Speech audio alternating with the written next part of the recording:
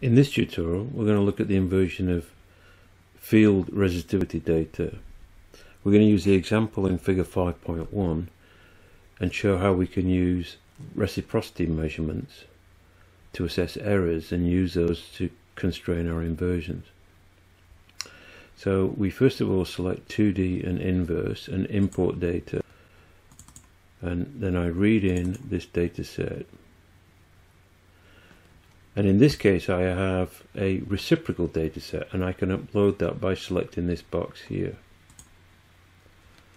So now I read in the reciprocal set. I can specify my electrode positions. I've got these in a CSV file, so I can read those in here. And then I can go to pre-processing, and now I can look at my errors, my reciprocal errors. So I can plot the histogram of my errors. This is useful sometimes just to check that I actually don't have any bias in my errors. My pseudo section here is plotting the transfer resistances, but I can plot the apparent resistivity. But I can also now plot the reciprocal error. And this is highlighting here, for example, that I've got an area to the right where I've got relatively high reciprocal errors. I can filter those if I like. So I might decide to apply a threshold of 5%. And I apply my filter. And in which case now I've removed these measurements. I'm going to reset this and work with the full data set. And I'm going to look at the resistance error model. So if I select this, and now these are my observed errors, plotting the transfer resistance error versus the transfer resistance. These are the absolute values of each of these. I can fit a model through here that then shows how my transfer resistance error changes with resistance.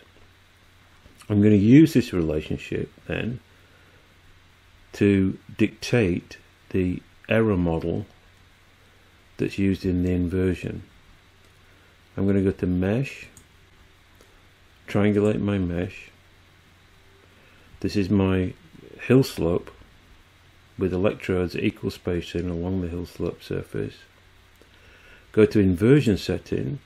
You'll see in this case A weight and B weight now are set to 0. That means that R2 is going to use an individual error against each measurement, and that individual error comes from the error model that we've just produced.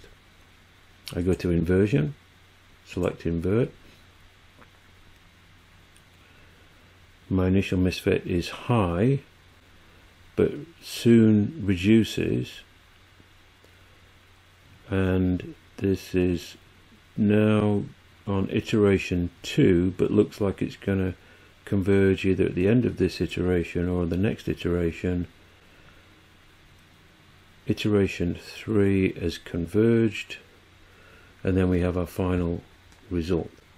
So I'm going to remove the sensitivity overlay, change my color scale, and in this case we see a conductive lobe coming through here. In actual fact it's a near horizontal conductive layer that is smeared over to the right because we have very little sensitivity, and in fact I can show that by plotting the sensitivity map. You see that the area of actually high sensitivity, low sensitivity in this blue zone leads to a smearing down on the bottom right hand side.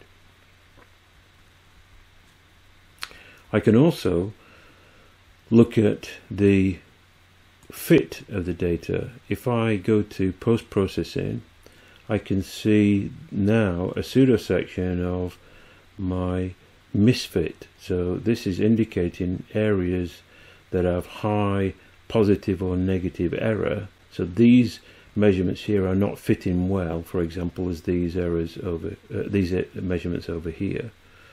And if I plot these not as a pseudo section but just as a regular plot, XY plot, and I'll see for all my measurements, 700 odd measurements, these are my normalized errors in transfer resistances, and these are the error between the transfer resistance that the final model produces compared to the measured data divided by the error in that measurement.